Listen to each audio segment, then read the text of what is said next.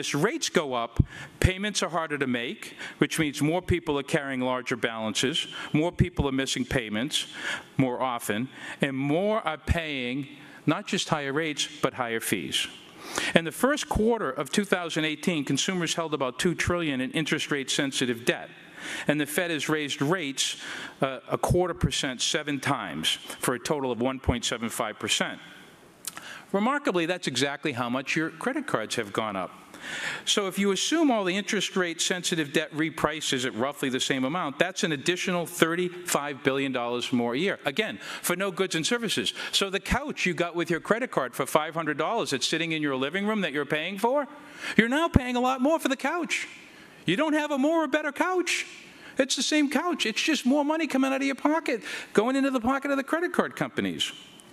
And the Fed's forecasted to raise their rates another 1% in the next year and 0.5% in 2020. That's another $60 billion out of your pockets. It's ultimately going to result in a total increase of $160 billion.